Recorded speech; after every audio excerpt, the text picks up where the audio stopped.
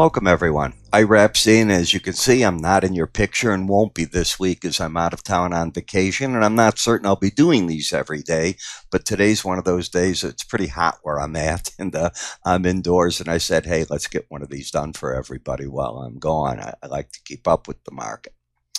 You can see that the grain markets got hit hard, and after the market closed today, the crop conditions reports all came out, and they look as though this market's just doing well.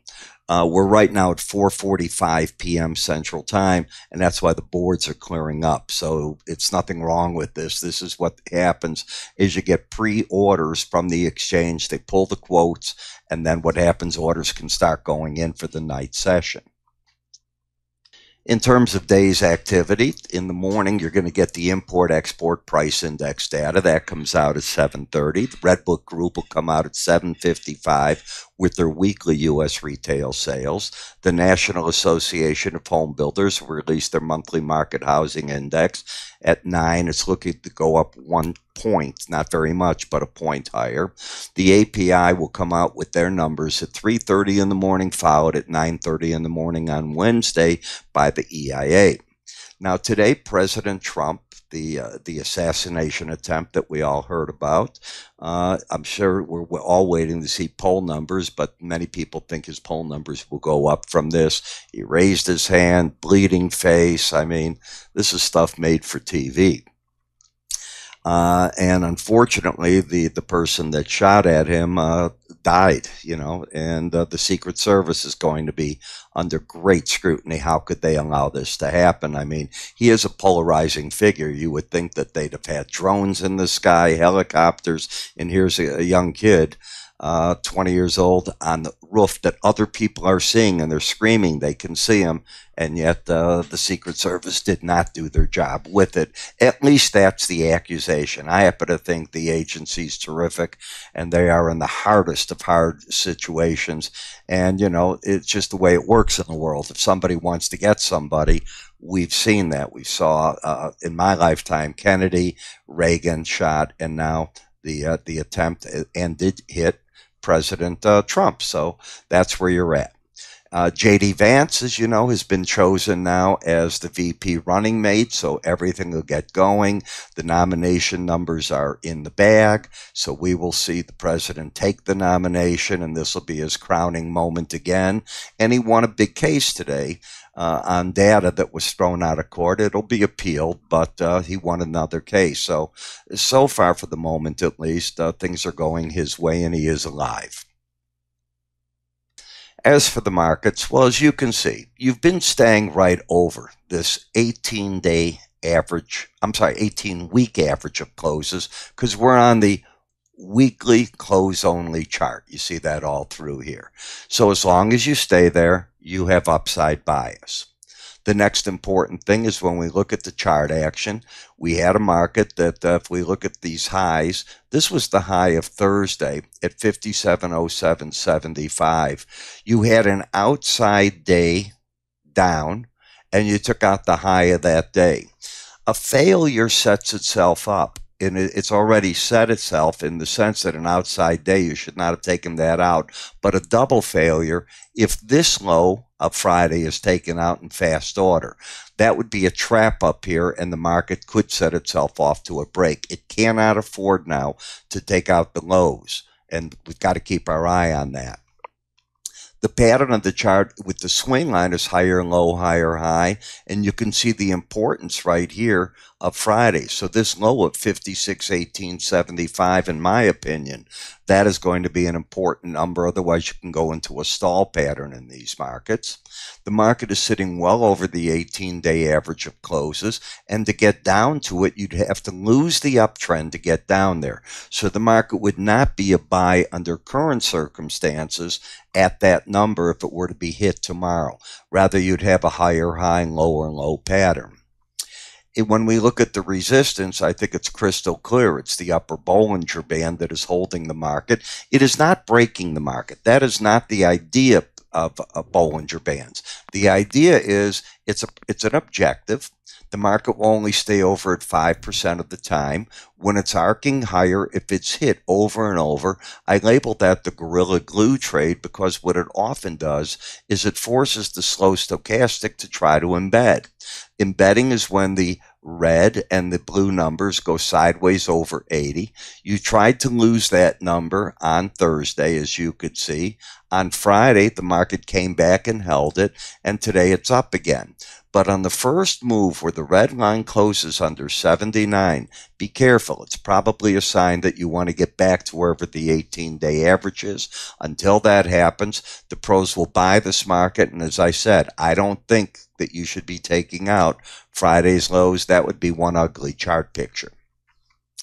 In the NASDAQ, not the same picture at all. You had an outside data to the downside, as you can see, back on Thursday. On Friday, it continued that down, made a lower low, closed a fraction higher, and bouncing today. But in this market, you had lost the bullish embedded reading back on Thursday. Before the market goes for this high of 209.83.5, my expectation is the market will make a run for the 18-day average, and that number is, I've got it right here, is 202.79.99, so let's call it 202.80. That's the near-term target at this point in time before it makes a new high. When we look at the Dow Jones, there's been a shift into the Dow and into the Russell as traders are more and more convinced that the Fed is going to cut rates in September. There's now a 90% probability in the swaps market. Chairman Powell was speaking today with David Rubenstein on Bloomberg, and from everything I read, he said that yes, the first quarter, the Fed had no confidence that their targets were working. It doesn't mean they wouldn't work. They needed more time. But the second quarter, they were much more pleased. They're getting the results they want. Well, that makes sense. So now what I told you is I do think you're going to have to see a good July and August set of numbers in labor and CPI, just what the Fed mentioned, Fed Chair Powell, in order for them to have the confidence that they can begin the rate cuts. We will see. Don't know how the numbers are going to end up. Here's what I can tell you. I teach that you don't buy over Bollinger Bands. Why would you? Only 5% of the time do you stay over them. You can fall back and be at a higher overall number, but you've got to wait on that. In addition, you have an overbought market. It either embeds or it corrects the overbought condition. In the Russell, it's a similar thing. You now have 3 days in a row running. The market was down to this narrow band. It blew that out. Remember, I was saying to you, I said eventually these narrow bands get resolved one way or the other. I mentioned last week, I believe it was, that I'll have clients that are buying calls, puts, and they'll play that the market's going to get a market that blows up one way or the other. Well, that certainly paid off in spades because the calls worked, the puts didn't, and you've probably made your money on that. Doesn't mean the market can't go higher, but the first level of that's out of the way. I would now like to see, does it embed or does it just stay overbought? But until the market pulls back under this low, right over here, the 2015 level, I contend that hard breaks are a buying opportunity, and I'm looking to see if we can get a market condition where the 18-day average gets over the 100. Then you'd have the shorter term average over the medium term, the 100, and the 100's already over this gray line, which is the 200. When we step over to the notes and bonds, you're in overbought territory, certainly in an uptrend. The first challenge of the Bollinger Band got thrown back. You're seeing over and over how these Bollinger Bands work. I have a course on it that you can, at any point during these videos, click up at the top of your screen and an icon will appear, and it'll take you to the area where we've got the courses, and it's at iraepstein.com under courses, and everything's there. And we'll put an ad at the end of this for you so you can see that too. But once you learn how to work with these, it opens up another avenue for you. You can see how the market is running at that band here. Are we embedded? Well, let me explain this. You're not here, but day one of trying to embed was on Friday. Both numbers were over 80, and today they're both over 80. Tomorrow's a crucial day in these markets, so I'll be watching notes and bonds to see if they can embed or not. In the dollar index, you're down to a support area, a big one. The market paid absolutely zero attention back here on Thursday to the 100-day average in the Bollinger Band. Underneath the market was waiting the 200-day average, and that's what the market began finding its footing at, both on Thursday, Friday, and today.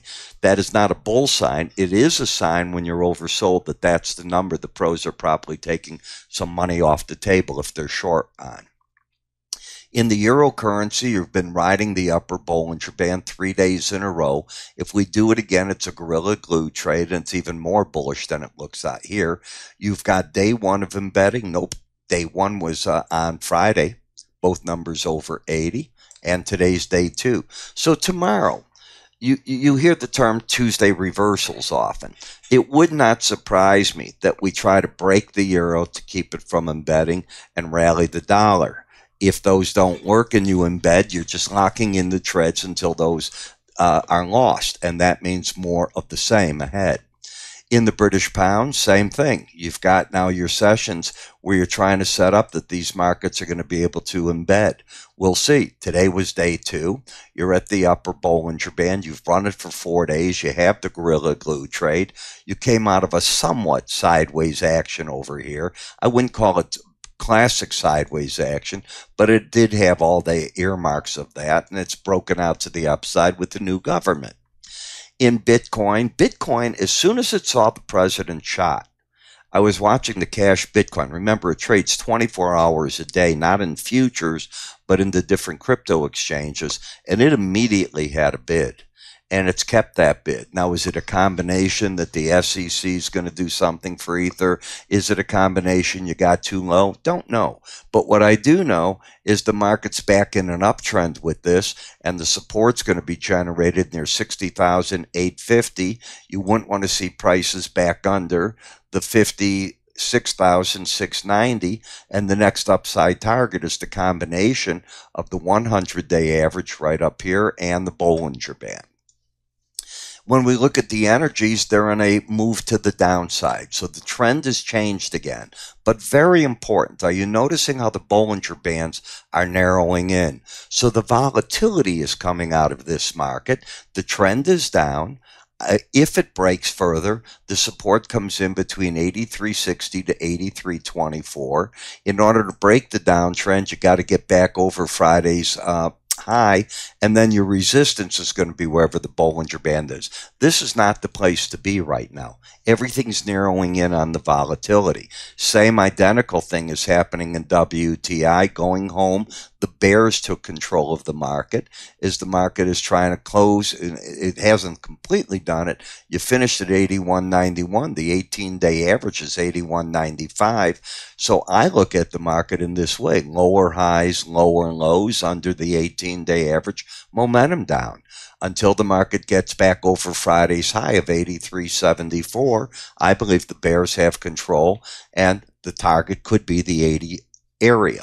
Remember, the Biden administration has given itself to buy another group of a large amount of oil at, I think it was $79.50 if they could get it. We'll see, and I believe that that tender was out there to the 18th of July, so this is the week where it's going to be ending, so we'll see if they can get anything bought. Lower highs, lower lows. You're in a downtrend now until you take out the highs of Friday right here. Excuse me with that. Right there at 250.286. Downside target right through here, but already oversold.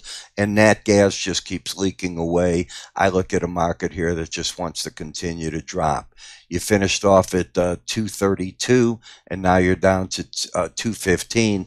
Been coming down, and as I told you, where I've got the clients in this market has been in UNG. The chart picture was actually better, and it seems to be working out as a better type of trade as far as I can see. So again, you can move your cursor anywhere up here. If you want to learn more about the enhanced Bollinger Band course, you can go to iraepstein.com under courses, or just stay right here and take a look at what we have next for you. Welcome. I'm Ira Epstein, and I'm here to talk about my enhanced Bollinger Band course. Now, many of you have taken my regular charting course, and if not, you might think you know something about Bollinger Bands. As you know, Bollinger Bands are an algorithm designed to keep the market trading within it 95% of the time, and on a chart, it will offer on the top part resistance, on the bottom support, and the idea is the market will travel within them. We know that sometimes it latches onto that band, goes up or goes down. Well, how do you play with that? Can you pyramid the positions off that type of thinking? Well, I've applied all three of these into 13 different videos that teach you my concept of it. And from that concept, you're able to work with weekly charts and or daily charts.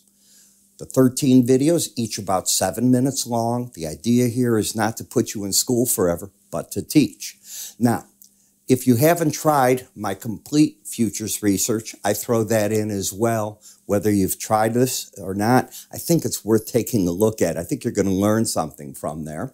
That research, by the way, covers twice daily market updates for you and access to what I call window envelope numbers, which I think are very important when looking at these Bollinger Bands. The next part is a trial to our charting software so you can make your charts look the same way that mine do. It's that simple. Where do you go with it and how do you get all this? It's simple. You go to our website, www.iraepstein.com. If you go to the word education, everything you need is answered there. You can also call my staff. They'll be happy to help you get set up. I'm Ira Epstein on the road to your education.